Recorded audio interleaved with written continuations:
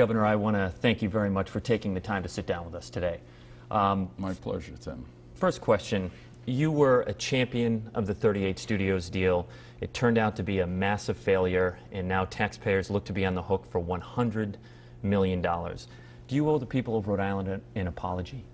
Well, there's a whole lot of, you made a lot of statements there that I think are only partially true. First of all, I was a supporter of that, you know, as I think I've indicated before, this was a lengthy process we went through. We had a whole board, 12 people, Tim, that were leaders in the community, business leaders, community leaders, labor leaders, and we spent months analyzing this. Okay? And it comes across as somehow this was done quickly. No. And we're definitely going to dive into the due diligence that you did, but I think just, you know, for a lot of people sitting at home, with all due respect, they haven't heard anyone offer an apology. They haven't seen anyone even take ownership on this.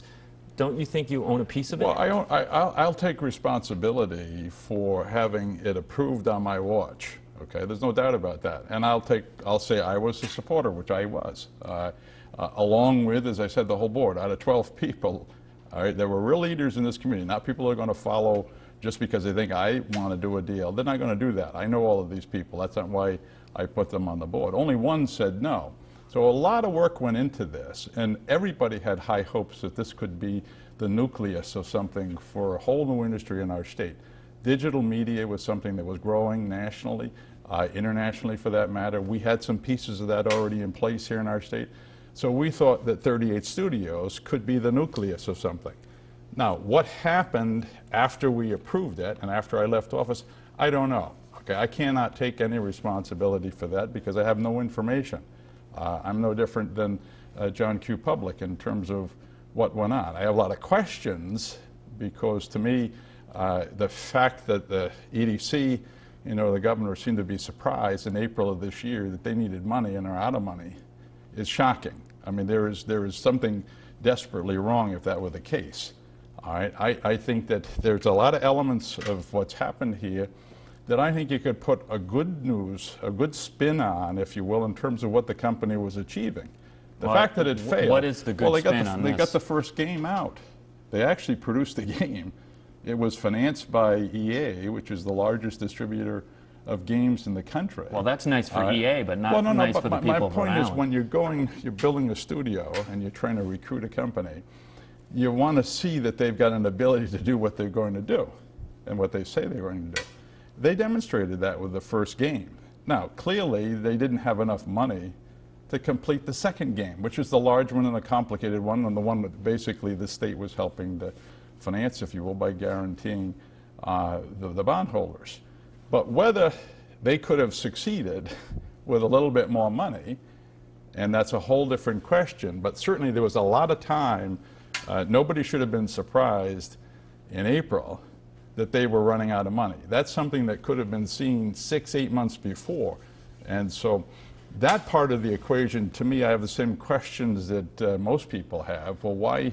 What was going on? What was the state or EDC doing to try and help, if they needed more financing, which clearly they did, to complete the game? I'm interested in that you said whether they could have moved on with a little bit more money, and we'll get into that. But let's talk about what you did know. People at home need to understand that as governor, you were the chairman of the Economic Development Corporation. You know, what did you see that private investors across the country didn't see, that the governor of Massachusetts didn't see, that others warning against this deal did not see? What made you think that this was a safe investment? Well, first of all, probably 4 months of work on it, Tim, all right? This was something where after we made the first contact and it looked like he was excited, that he being Schilling, excited about this company and the possibilities, and I said, well, contact EDC, and EDC made contact. And as that developed, all right, then I think coincident with a strategy that we had been working on within economic development to build a whole digital media basis here in the state, a whole new leg, if you will, for the economy. Several pieces, all right? When you look at somebody who's building a business, who's building a game in this case, or a movie, whatever, but this is a game, it's so they have the talent. Do they have the people and the resources to get it done? What's their track record? And in this case, I think there were a lot of pieces there that when the board reviewed all of this, and we had outside consultants come in who understood the industry, we had people look at the financial projections. We said, look, here's a company that's building a game, the first game, and it looks like it's proceeding.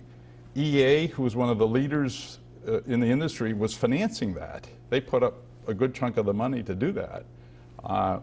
And that was moving. They had some of the best creative talent, some big names that were creative talent. And you look at all the pieces of that, and we said, look, with some help in terms of the financing structure that the state put in place, this looked like it could be a win for the state. 300 people employed here. That's the sad thing about the failure of this company, which is that 300 people are out of work. Clearly, when a company fails, it's the responsibility of the management. There's no doubt about that. All right, and why, I don't know. We at the time looked to me, they had a good financial team, they had a good management team. I had hired a chief executive who was very professional. So I think the pieces were there. So you're putting some of the blame on 38 Studios and, quite frankly, let's be frank, on Curt Schilling, the businessman. Well, you have to. Okay, when a company fails, it's the leadership that's responsible.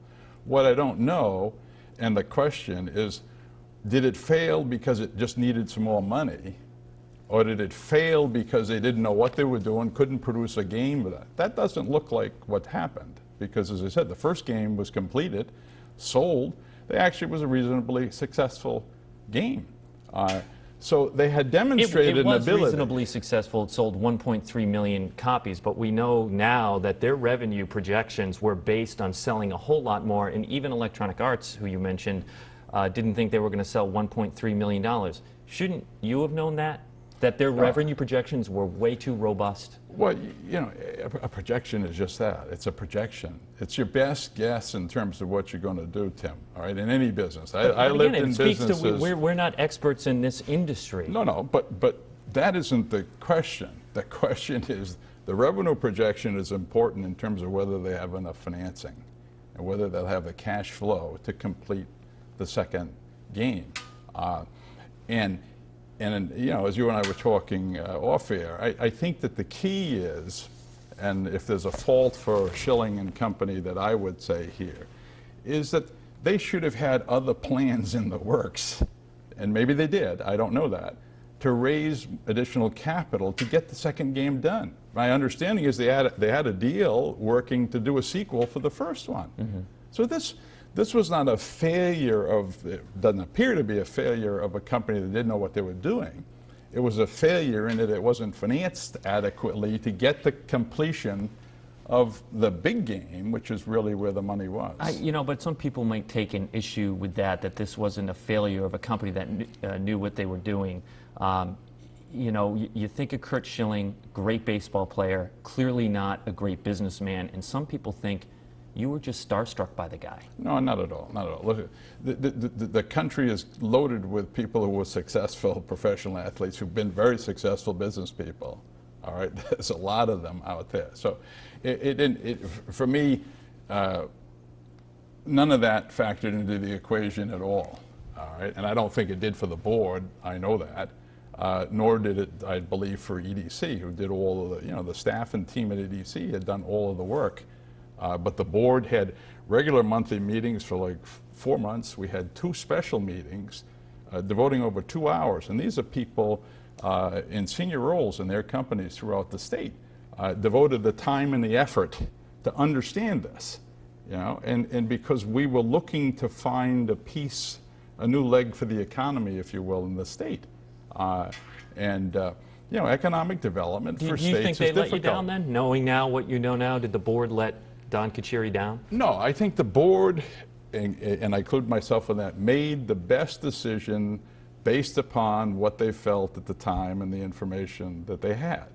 All right, and we were all excited that this was really going to be something. And by the way, here's a man who's put his whole life's earnings into this business. I mean, it's not like he came into town and said, give me the money, all right, and I'm going to play with your money. This man put, rumors are $50 million, virtually everything he earned in his professional career into this. Yeah, but now we know that he was trying to get private investors before coming to Rhode Island. The Wall Street Journal has reported on that. Many papers have. The private sector passed. Did you know that? Yeah, sure. We knew that he was searching for investors, but often that's not unusual either, because when you've got a new company and you've put all your money in, all right, when you're looking for investors, the dynamic is always how much of the company do they want? How much of your company that you've started and you've put all your life savings into are you going to have to give up for them to put the money in? And very often, it's not uncommon for investors to be asking for 80% of the 90% of the company, and it's not unusual for an owner to say no. That was obviously the attractiveness of the state's transaction. The fact that we were willing to put our, if you will, moral obligation behind bondholders to put the money in. See, to me, that should have strengthened the company, because when they needed more money, which clearly they did, they were better positioned, frankly, to entice new investors in, the state having facilitated the first piece of the transaction. But what happened there, I just don't know. Let's get into that in a second, but wrapping that section up there, talk about the structure of the loan. Schilling has complained after the fact, and industry experts have pointed out that the loan was structured so that the only way the company, 38 Studios, could get more money was by hiring people. And look, you're a businessman. That is not the objective of a business, and it raised their overhead. Do you agree with Schilling on that? Their hands were tied? No, because that may have been the structure, because obviously what we were trying to do is in incentivizing them to come here, make sure that they were bringing people here and employing them, all right? If you had been an issuer and he came in and said, look, I need a little more time, it's taking a little longer to develop the second game, we're going to get to those employment numbers, can you give me a little forbearance? Now, I can't speak for the current administration. I would have been the first one to say, of course, you want the company to succeed, all right? And to my knowledge, maybe those conversations went on, I don't know. But if I had been there and those conversations would have gone on, EDC was, capable of waiving that, if you will. We do that. You do that all the time. Well, let's have that conversation. Schilling has placed much of the blame on the current governor, on the shoulders of Lincoln Chafee. How about you? Do you blame Lincoln Chafee? No, I can't say that. I mean, clearly he wasn't a supporter of the deal. I mean, he didn't support it up front and was, vocally against it. And in fact, I think questioned Schilling's, the whole bloody sock thing, which I thought was absurd. But having said that, the question is, after he was in office, and this is the biggest question for me, what happened? All right, when I was in office, we had monthly meetings of EDC's board, and the governor chaired it. I chaired all those meetings. All right, so the question is, they should have been having monthly meetings, and at every single one of those meetings, whether it was in the public meeting or a closed meeting, should have been a discussion about the status of 38 Studios. When I left, we had contracted, I think, with IBM, one of the IBM divisions, to help gather some of the information to provide support for EDC. I don't know, Tim. The question is, was that happening? We understand there's oral updates and not written updates after the fact. That to me, but it sounds part like of the problem. The governor should have been more plugged in, if I'm reading between the lines here. All I'm saying is that it appears publicly that the governor first found out in April of this year that they were out of money.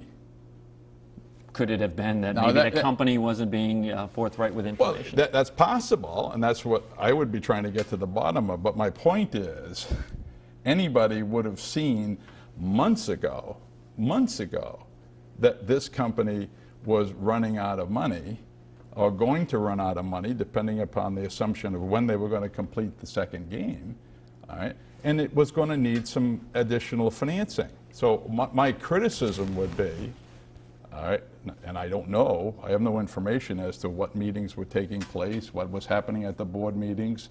That's a public record. Whether this issue, whether 38 Studios was even being discussed at EDC board meetings. All I know is nobody should have been surprised in April of this year that the company was out of money. And if they were, that's shocking, and there's no excuse for that. Well, we know they were out of money, and they were looking for more tax credits, maybe to bridge the gap. Schilling says they were on the verge of landing another investor. How about you? How would you have handled it as governor? Would you have given them tax credits or more taxpayer money to bridge that gap? Well, it's very hard to, would I have been open? Yes.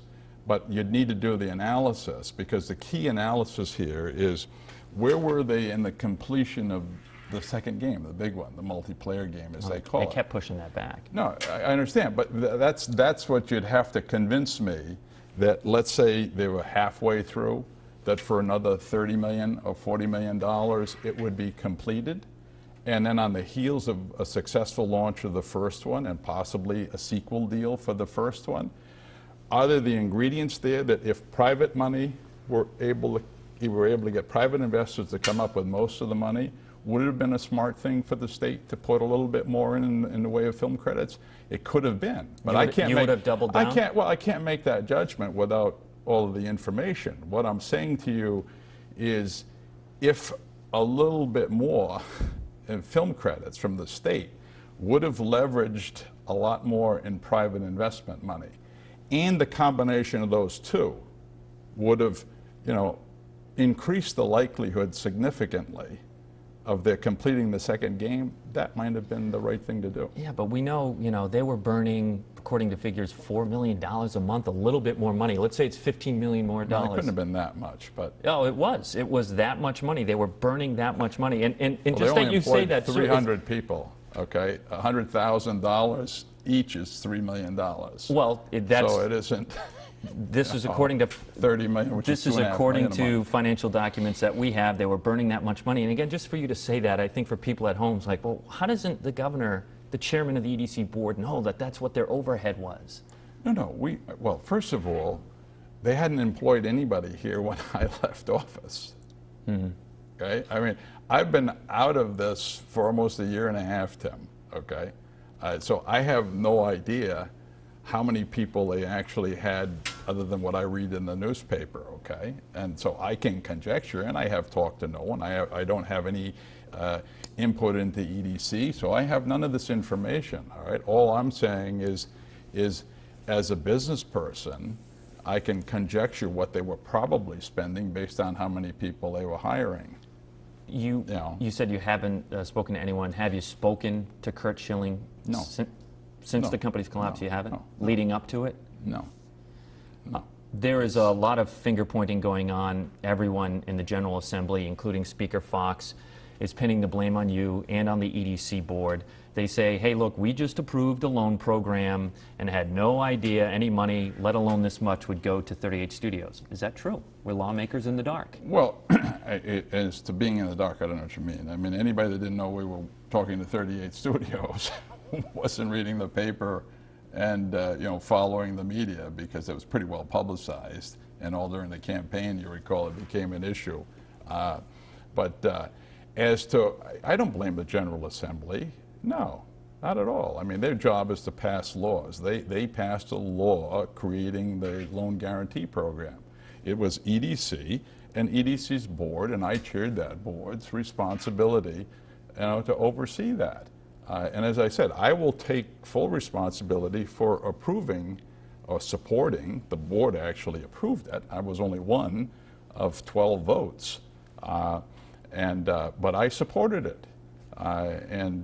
So yeah, I will take responsibility for approving the deal. Okay, but when I left office, it hadn't even, as I recall, was just beginning. So all I'm saying is, look, I have no knowledge and no input and no involvement after that. And it looks to me from the outside that there were a lot of things that might have been able to be done along the way here to salvage 300 jobs. 300 people are out of work. And, and part of that blame, and a big part of that blame, has to go to Schilling and his management team. There's no doubt about that. But the question is, the state was, heavily committed to this. At least when I was in office, we were. So you want to help. I mean, look, when G-Tech was going to leave the state, you know, Massachusetts, Mansfield was romancing them. You know, we stepped up and we restructured a deal to keep them here. All right. Brown and Sharp, the same thing, Tim. They were going to leave. They were being recruited by Stonington, Connecticut, waving all kinds of land, et cetera, in front of them. We had to intercede, and we got them back here. You know, so that's what economic development is about. I understand, and hearing this, it sounds like what you're saying is the current administration torpedoed this thing. That's what you're saying. Well, I don't know that. I can't say that. Didn't do enough. Well, I don't know that, all right? Because maybe there were conversations going on that were not public. I don't know that, all right? And I won't sit here and criticize somebody when I don't know. You know, perhaps there were a whole lot of conversations going on between EDC, the governor's office, and 38 Studios, but they couldn't come to an agreement. That's not been said, by the way. You know, standing back, it looks like all of a sudden in April of this year, EDC and the governor and the speaker find out they're out of money. There is no excuse for that, none whatsoever. You know, in Lincoln Chafee, Frank Caprio, Gina Raimondo, all as candidates, mind you, urge you to scrap this deal. At the time, you called it political posturing, but it turns out they were right, doesn't it? Well, you know, with hindsight, all right, they didn't do the work we did. It was easy to say, don't do it, all right? All I know is, you know, governor, one of the primary jobs of governors is to try and grow the economy. I spent 8 years, Tim, all over the state, visiting with businesses, talking to businesses. We used to go up to Massachusetts and have dinner with groups of businesses that might be thinking about coming here. You got to do your homework. And the board and EDC did our homework. And those outside didn't have that information.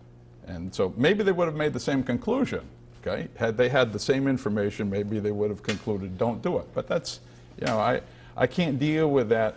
All I can deal with is that 12 people, including me, who are top-notch business people and community leaders, the head of Rhode Island Hospital, the head of the AFL-CIO. Not gaming industry experts, though. No, but we had outside experts, okay? We had experts about the gaming industry come in and give all of that analysis. That's why they came to the conclusion that given the strategy of trying to build a digital media segment to the economy of the state here, which fit with what RISD was doing in terms of producing graduates. Hasbro had built a whole studio there in Pawtucket. There's a lot of digital software activity going on in the state. We just felt this was a good opportunity. Well, here we are now. So taxpayers are poised to spend roughly $100 million to pay off bondholders for this mess. There's been some talk that Rhode Island shouldn't pay back bondholders. Do you think the state should default on the bonds? Well, I think the state needs to look at, first of all, this was not an unequivocal obligation of the taxpayers. This was not a general obligation, okay? That's why it's carrying, I've forgotten what the interest rate is, 7%, yeah. All right? If this was an airtight obligation of the state of Rhode Island, it would have carried probably a 2% interest rate. So the investors in those bonds knew that there was a risk here that the state was not completely obligated. That's why it's called a moral obligation. It's not, if I remember, the documents say that it's contingent. Those payments are contingent upon the General Assembly appropriating the money. Yeah, that's right. All right. So all I'm saying is this is not an absolute slam dunk obligation of the state. No. It's interesting from a former banker to hear that the state should be considering not paying back the loan. Because it's not a general obligation. Yeah, I understand what you're saying. There's a big difference. But the governor, the state budget chief, Rosemary Booth Galogli, who gave you a lot of guidance, General Treasurer Gina Raimondo say that would be a mistake. It could be disastrous for Rhode Island trying to get bonds. Well, you know, again, you got to do the analysis, do the work. I don't believe that that's necessarily true at all, okay? Because there is a world of difference between over here. This is an unequivocal obligation of the state. That's what we do when we issue general obligation bonds.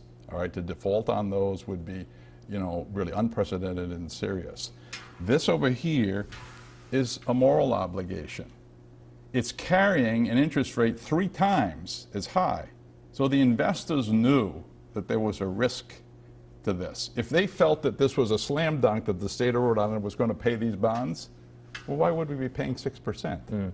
So leave the door open. So I think, yeah, you have to leave the door open. Okay. And I think there's a lot of work that's got to be done before that's concluded. I think a lot of people want to know why you waited until now to break your silence. Well, two things. When I left office, I sort of vowed, look, not to weigh back in. I mean, there's lots of things that have happened that, you know, I didn't agree with. I spent 8 years of my life trying to make this a better state on all fronts, all right? And I think we accomplished a whole lot of things, Tim. Whether it be education, whether it be coming over here on the highway, you know, whether it be building downtown Providence, whether it be, by the way, before the crash, economically, we were doing very well. There's more construction that went on in downtown Providence in my tenure of 8 years than I think if you look back probably over in decades. So why did you wait? All I'm saying is, I sort of said, it's not appropriate for a former governor to come back in and start weighing in. Number one, I made that decision, and hence you'll recall I've really been not speaking out on anything, all right? Two, at the time this sort of broke, I felt for me to weigh in on it would be unhelpful to the whole process. If there was a chance that they were trying to work out, because if I recall, they were talking about film credits. So it looked to me from the outside that maybe there was a deal cooking to do something. For me to weigh in the middle of that, gum it all up would not be helpful. What was that moment like when you learned that 38 Studios was absolutely imploding? Oh no, it was very sad. It was very sad, all right? And people will say, well, that's because, Governor, you were involved. But no, it was very sad for 300 people, all right? I think I told you my daughter was in the real estate business, and she helped a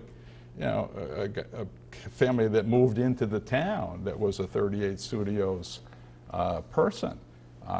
So you see all those people. So I felt very sad, Tim, and you know, surprised that this was a surprise.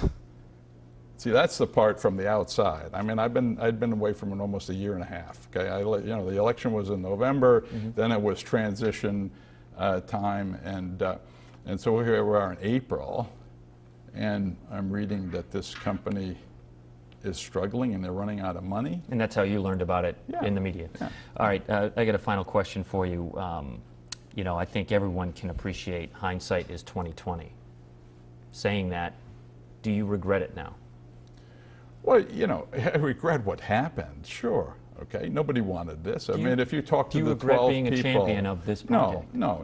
You make the best decision you can at the time, all right? Economic development, you know, for states is highly competitive, and it's risky.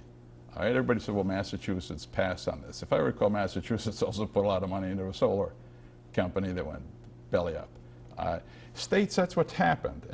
And as you were and I were talking off air, if I look over the last decade, the state of Rhode Island has probably spent $1 billion in economic development, whether it's be the historic tax credits, the film credits, the GTEC, you know, people like Brown and Sharp and umpteen others. We got General, the food company, Natural Food, I've forgotten the name of it now, that came from Connecticut, headquartered here. All right, we gave them money to put in solar panels on the roof. United Natural Foods. Yeah, United Natural Foods. Thank you. There's lots of that, you know, and so economic development for states is a proactive business, and you know, you hope you never fail, but the reality is that there are going to be some that don't work out. And yeah, do I feel badly? Yeah, of course I do. I really do. I mean, but I don't know from the outside, and I'm not in office, whether some more could have been done, because this should have been anticipated long before April. There should have been conversations, and that's why I'd be interested to see what the EDC board minutes show. There should have been conversations, Tim, on this going back 6-8 months before that said, hey guys, you know, the cash flow looks like it's getting tight. What are we doing here? And what are you doing, you know, in terms of additional equity, et cetera? Now maybe that was going on. I don't know that. But if it was, it certainly, you know, didn't appear that way at the end. It looked like a scramble at the end. Are you concerned this is what you're going to be known for? No, well, I hope not. Okay, that's my point. Okay, that when you spend 8 years All right, and by the way, we've probably spent, we probably saved the taxpayers hundreds of millions of dollars over those 8 years. If you go back to the But you have no health control over insurance. perception, you know? No, I understand that. Yeah. And that's why I felt that it's time to try and put some perspective on this and begin to bring some facts and, you know, some of the misinformation and make it clear that, you know, I spent 8 years on umpteen fronts, and an objective analysis of that would say, and even with economic development, that you know, we were accomplishing a lot of things, Tim. So this, I think, was extraordinarily unfortunate, and part of me just believes in my heart of hearts that more could have been done to save this company, but I don't know that. Maybe everybody was working their guts out to do that. Former Governor Don Carcieri, thank you so much for taking the time with us today. My pleasure.